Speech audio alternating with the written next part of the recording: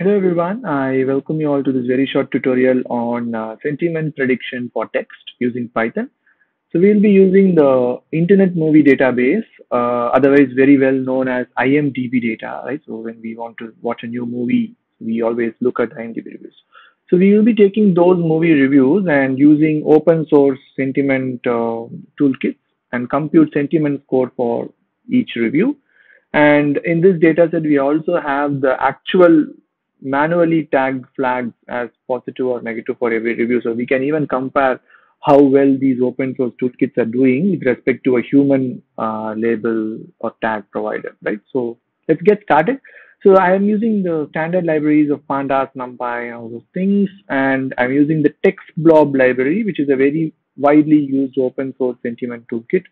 It's basically derived from Google, and then we have this classification report as well, which we can use to compare how the sentiment text blob sentiment prediction fares with respect to the human labels that we have. Right. So let's import these libraries right now.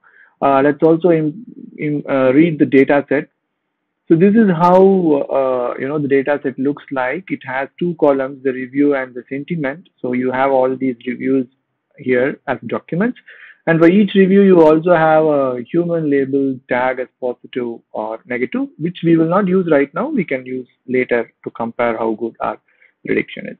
Right. So what I'm going to do is I have written two apply functions, very straightforward. So this text blob library outputs two scores. As I said, it's derived from Google, right? So that actually derives two scores. One score is called as the subjectivity score, and the other score is called as the polarity score. So the polarity score is the sentiment score. It ranges between -1 to +1. So the closer it is to -1, it is negative, and the closer it is to +1, it is positive. And if it's a little bit around zero, it's neutral. So that's how the score is scaled. And then there is a subjectivity score.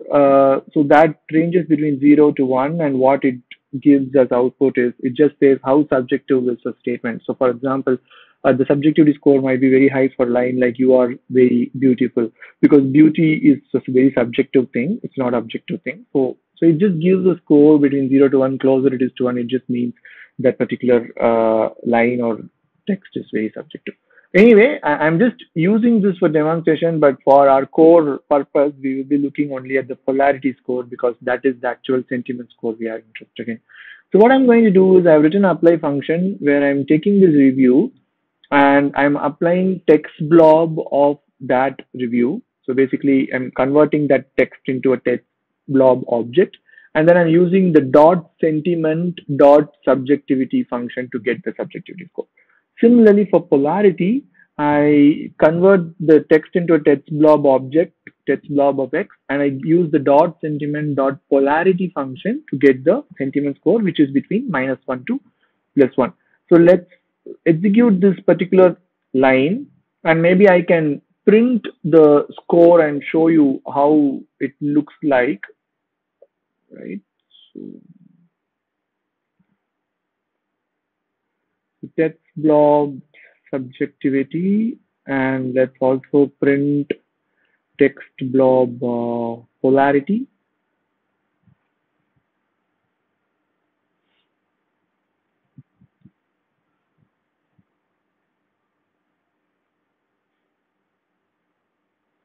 Okay, so let's just see how the scores look like.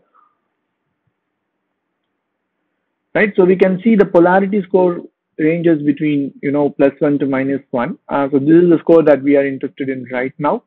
And so since we have the absolute score, we are going to scale them as positive or negative because our human label tag is in that particular format. So what I'm going to do is I'm writing another apply function where I flag the score as negative if the score is less than 0. And if it is 0 or above 0, I'm flagging that as positive. Let me run this.